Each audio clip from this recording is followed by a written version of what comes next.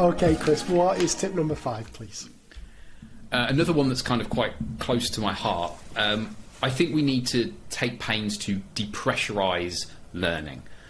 I think we forget sometimes what a strange circumstance it is that children learn in. They are learning lots of stuff for the first time in a room full of their peers, who are often their circle of friends. They are developing as human beings at the same time as learning this stuff. And so the potential for negative emotions, negative relationships with that learning content to develop, there's a real potential for that, and we want to avoid it. In particular, I think about the time that I spent working for a couple of years, specifically with groups of children in year 5 and 6 who had fallen out of love with learning completely. They had struggled, and they needed to be kind of turned round effectively in their attitudes towards learning. And when I kind of dug down into what had happened in their learning experiences, and when I thought back to my times as a TA, I recognised something in particular. In the classroom, we want children to become more resilient. We want them to be able to deal with all sorts of emotions. So a small amount of excitement, overexcitement and fear and frustration and disappointment, that's natural and that's healthy in small doses. But there's one particular emotion, one particular feeling that I think is toxic for learning, even in the smallest of doses. It's like the cyanide of learning, and that is humiliation or embarrassment. And it's almost impossible to avoid entirely. Pupils will be embarrassed relating to learning in class. And an essential thing that we need to do is to develop a set of strategies that support us to minimise that embarrassment when it happens, and to preempt it and prevent it where we can. So that's all well and good in theory. Let me talk about some practical examples of that. So, for example, I don't tend to ever say that a question or a bit of learning that we're doing is easy. Or even if pupils have had a go at it for a while, I'll never say, oh yeah, you can do this now, this is easy stuff. Because there is nothing more pressurising than being told, here's a thing you might fail at, it's really easy. That is a terrifying proposition. So I never ever talk about easy. And one thing I've noticed about working with students that struggle in particular is they have a very unique almost relationship with the idea of difficulty with work. They tend to go from one extreme to the other. Something is impossible, I can't do it, I don't get this at all. Then, as soon as they begin to understand something, they're right to the other end of the spectrum. This is easy, I can do this. And you think, oh, easy, because hold off there a little, because you might struggle in a moment, and I don't want you to feel... So what I tend to do is try and reframe this conversation around difficulty by saying, everything we learn is tricky. Everything we learn is tricky. You might find it might feel easier once you've done loads of practice, but everything is tricky while we're learning it. So reframing that conversation and saying to pupils, if they say, oh, this is easy, actually saying, well, hang on a minute, I think this is still really tricky. If you've done lots and lots of practice and it feels easy now, great, but don't worry if there are some struggles, because this is really tricky stuff. So always selling stuff as tricky. I don't overdo it. I don't say, this is impossible, you'll never learn this stuff. I always say, we can do this, but it's tricky. Is, I think, a sensible way to depressurise learning. There are loads of other things you can do, though. So maybe this is something that applies more to young children, but I think it might apply to older children as well. If I want to ask a kind of question that has a relatively simple right or wrong answer of the class, and for whatever reason I'm not going to use mini whiteboards, I'm going to ask individual students, I don't tend to ask one child who gives me an answer and then I say, well, yes, that's right, or no, that's wrong. What I tend to do is I'll ask 5 or 6 pupils, what do you think? What do you think? What do you think? What do you think? What do you think? And then I'll say, and actually the answer is this. I'm not responding at that then to any individual student.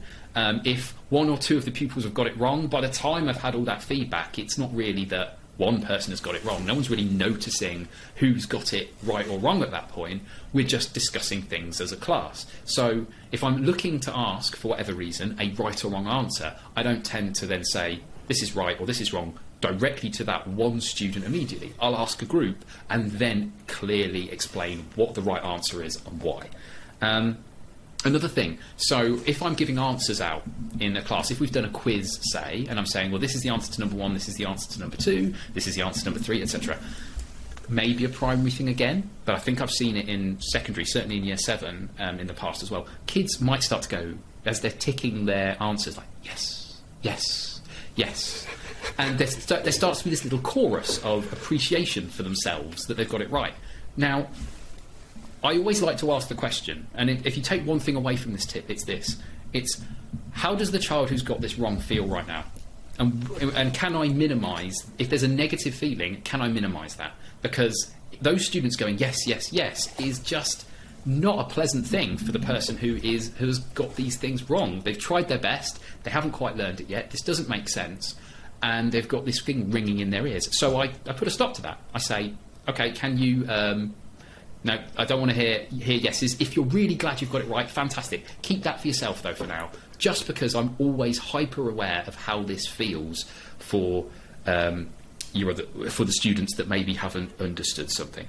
My favourite depressurising strategy, though, is if a kid does get something wrong and there's this moment of social embarrassment, I would as quickly as possible say, oh, you know what, when I was learning this, that's exactly what I got wrong. I got that wrong as well, because on the assumption that I hope the class see me as someone who's relatively competent and confident in the subject, me saying, yep, we're in the same boat, I got that wrong as well, you're well on your way to learning it the way I have, is just a way to share that social embarrassment and just to take the pressure down as much as I possibly can. So, yeah, just one last one as well, because I know this doesn't quite relate to learning in the same way, but I think it's connected. One of the things, I remember in my NQT year, we had a non-uniform day, and all the teachers, as well as the pupils, were encouraged to turn up in non-uniform, and I turned up without my usual shirt and tie. And there were a couple of kids who had forgotten, or who hadn't got the letter, and they felt embarrassed. And from then on, I always forget. I always turn up in my shirt and tie, so that when that pupil comes in the room and they've got that look on their face of, oh, I can't believe I forgot non-uniform day, I can say the same thing, like, yep, me too, I forgot.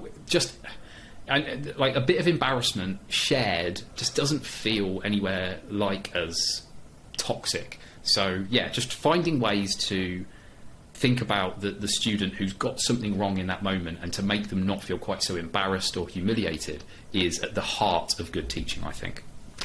Flipping it, Chris. I think there's a big claim alert coming here. This is one of the most important tips we've had so far on this series. It's such a biggie. It's such a biggie. Just two things from me on this. I think you've done the theory and you've come up with some amazing practical ways. So just a couple of things from me. The first is I'm a massive advocate of what Dylan William calls tools of mass participation. So things like mini whiteboards, ABCD cards, and so on. With the theory being, if a question's good enough, if you think a question's good enough to ask, you want to get as many responses to that question as possible.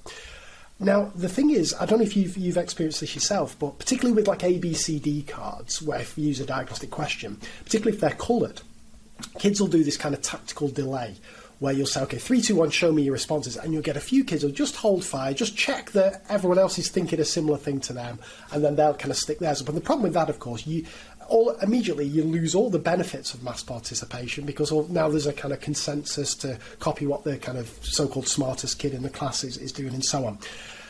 I always sense that is tools of mass participation. One thing that people don't seem to appreciate by them is that there's potential for embarrassment there, right? Like if everyone's showing their responses and you have thought of something different, you've got to be quite a confident kid to first stick with that response and not, and resist the temptation to change. But then also, as a teacher, I'm fascinated as to why you think what you think. But that takes some confident kid then to, as you say, to kind of sift through the embarrassment and say, no, I do think the answer's B, even though everyone else thinks it's C and the chances are I'm wrong. It just feels to me that these tools of mass participation, that's kind of one side effect to them that we need to be aware of as a teacher, if that makes sense. Yeah, and I think an essential part of that, if I may go back to the if I anecdotally talk about the times that I worked with students that were really struggled with that, they were the kids who for years and years had been the kid who held up the whiteboard, it was not the right answer, and it's tempting to say that, well, put aside this stuff, there's just effective ways of teaching and we've got to use them from the very beginning. I think that with most classes there is a sense in which you have to balance the possibility for embarrassment with these other considerations. And what I mean by that is, if you have got a class who are really struggling with social embarrassment, they haven't developed a sense that they are mostly successful in your subject, then you might need to tone this stuff down, even if you think of it as the most brilliant, most effective pedagogical tool that you've got to hand. You might need to put that to a side for a little while. So thinking about the children that I worked with, what I wanted to do straight away was to give them lots and lots of challenging maths and writing bits and lots of struggle straight away, because I know how productive that can be when done well. But I recognised fairly quickly that, no, I've got to get these kids on board first. They need to feel kind of successful in mathematics, kind of successful with spelling, kind of successful with writing, reading, etc., before I can start using this sense of productive struggle. So there is always this trade-off with a lot of these tools, and the question is, and I guess that's the art of teaching rather than the science behind it, that side of going, okay, so at what point am I prioritising this relationship with the subject that I'm trying to develop with them, and at what point am I prioritising just the most effective pedagogical tool, because I recognise they're at a stage where they can deal with the odd wrong answer here or there. And that can be over a longer period of time, but it can also be in a lesson. If you think, I've asked a couple of things and a few students have struggled and I can see there's some heads dropping here, it might be to think, well, we're going to do some bits and pieces for a while where I know I'll be able to rebuild that sense of success with them. I'm going to do that for 10 or 15 minutes. I'm not going to do this next bit because they're not quite ready for that struggle. So reflecting, not just, so it comes back in some ways to formative assessment, but you're not just assessing what have they learned, you're also assessing what's their relationship with the subject like in this moment right now, and how can I adapt my instruction in light of that. That's fascinating. That I often think of this in terms of, you get people who, let's take mini whiteboards or whatever it may be, they invest time into getting the routine right for mini whiteboards, and that may mean in the short term they go a lot slower than a teacher who just kind of dives straight in and says, we're going to use mini whiteboards.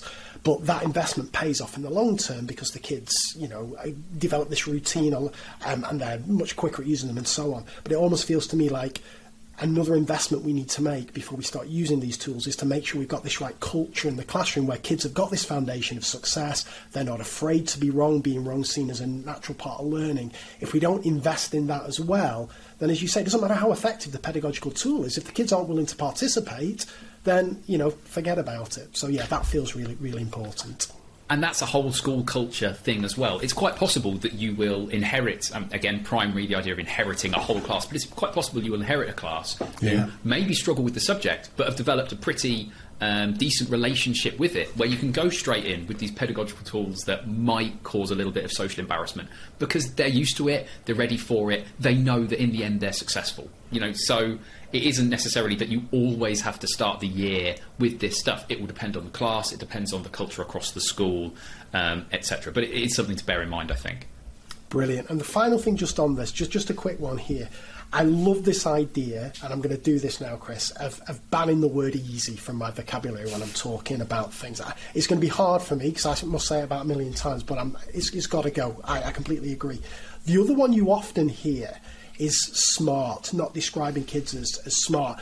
And I guess it's for the same reason, right? Like, if you tell a kid that they're smart, then all of a sudden that kid can't be wrong, because then, by definition, they're not smart. Would that be something that you'd kind of try and avoid as well for a similar reason? Yeah, absolutely. I mean, I know that there's the research into things like growth mindset is debated rather than absolutely certain. But putting aside the research and just thinking about my experiences, and I know that's a difficult, that's a very dangerous thing to say for someone who likes to consider myself relatively informed by evidence. But just thinking about that, just of my personal experiences, telling kids that they're clever and telling them that they're smart, particularly in front of other kids, it's just, I just don't see the value of it. It suggests that we value something that is inherent to them rather than something that they can develop. So yeah, I absolutely, at heart, I agree with the idea of not really trying to talk about kids being intelligent or smart.